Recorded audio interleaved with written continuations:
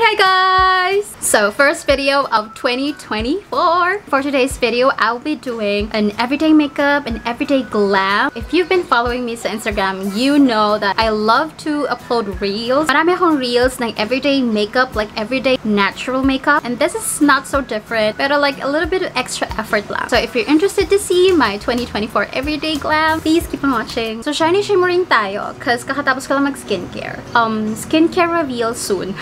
So first I'm going to do is my base, and syempre hindi mawawala ang tinted sunscreen. You guys, I know you've heard this so many times, pero kalimutan nyo na lahat ng skincare, wag lang ang sunscreen. And the Fairy Skin tinted sunscreen has been my favorite, really favorite, using this every day for the last couple of months, or actually since I got it. I have a couple of redness on my face, so I'm going to use it on Get Ready With Me Radiant Tint in the shade beige. But I'm not gonna go full coverage because like I said, it's everyday makeup, and as much as possible, I still want a little bit of my skin to pick through para alam mo yun, mukhang natural talaga. And then ito na rin yung ilalagay ko sa under eye. So I decluttered all of my makeup sponge kasi ang luma na nila, ang tagal na nila, kailangan nilang palitan, pero hindi pa dumarating. So for now, I'm going to use this brush that I got from Shopee, and it's really good in blending your makeup base and even yung mga blush, anything cream or liquid.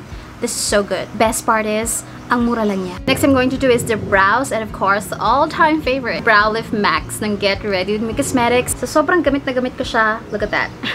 Completely destroyed. I use this every day, lalo na kapag gusto ko ng, you know, bushy brows. So while waiting for the brows to set, I'm going to do my eyes muna. And I'm going to take itong Careline Serum Water Tint in the shade Vibe Check.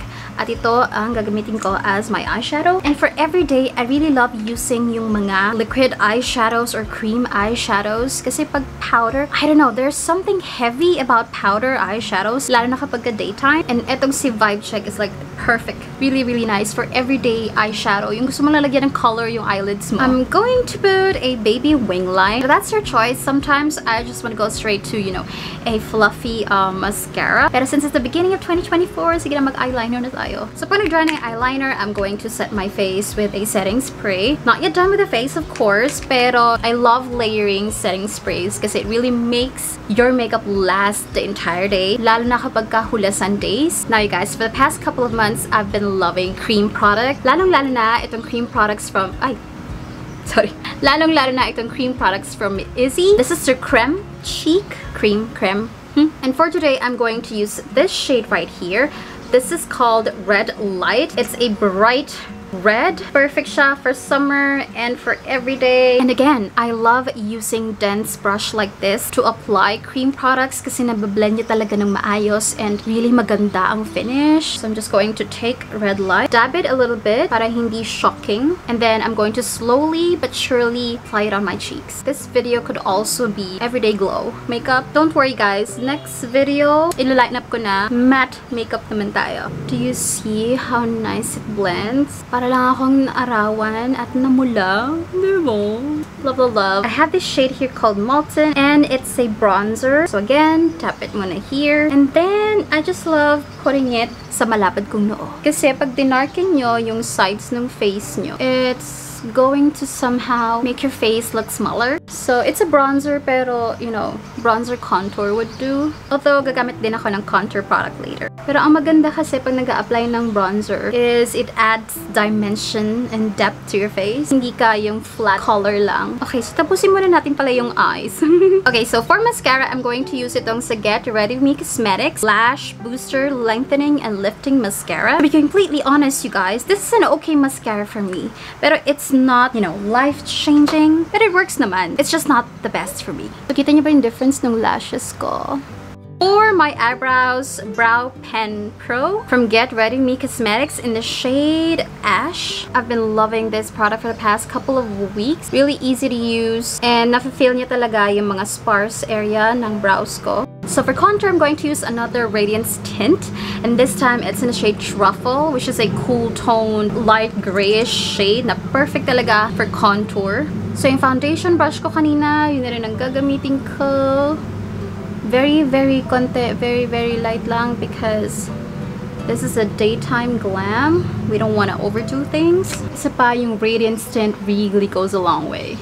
Ito na rin ang gagamitin ko for the nose, but of course I'm going to use my finger. I don't think I need a highlighter pa because I feel like I am doing glowy enough. Pero this one, I'm going to show you. Napakita ko na sa inyo to sa previous video ko. This is from Flower Nose Beauty. It's an eyeliner, but I use this sa under eyes ko to make my eye bags pop. I know, right? It's so weird. Yung iba gusto mawala yung eye bag. Patong-patong na makeup to make it go away. But here we are, highlighting it. Sabi ko nga sa inyo, if you can't beat them, join them. It's not like super overpowering, pero like really lightweight highlight lang siya. And I love using this kasi kung regular eyeshadow lang, hindi niya talaga na-achieve yung wet look na hinahanap ko. Anyway, let's go to the lips. Syempre for the lips, kahit anong combo naman, pwede for everyday. You can use whatever lip product that you want. For today, I'm really feeling a ombre glossy look. You know what, guys? I'm super duper addicted to using lip contour ng Get Ready Me Cosmetics. I use it every day. Like, ganun ko kagusto magmukhang makapal yung labi ko without having to have lip fillers. This is the natural one. And then, boom. Diba? Kapal ng labi. Oh my God.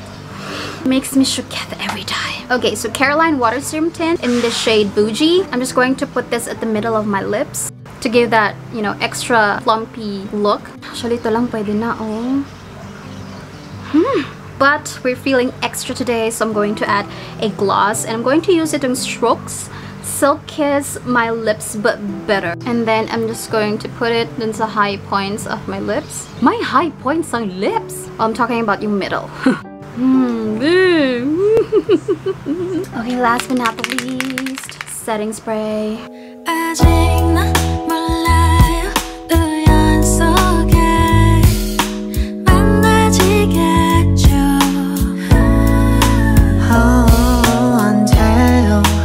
Alright guys, so this is the finished look. Before I say goodbye, do you still want to see like my personal best makeup of 2023? Because I feel like I'm already late in the game. Baka marami na kayong napanood. So let me know if you're still interested to know my best makeup of 2023. I'll gladly do it for you. Comment down below, okay? I hope 2024 will be a good year for you, a better year for you, a good start, a fresh start. Whatever you're going through right now, just keep on fighting and fighting until you get through it. But sometimes you also have to know when to give up or when to let go.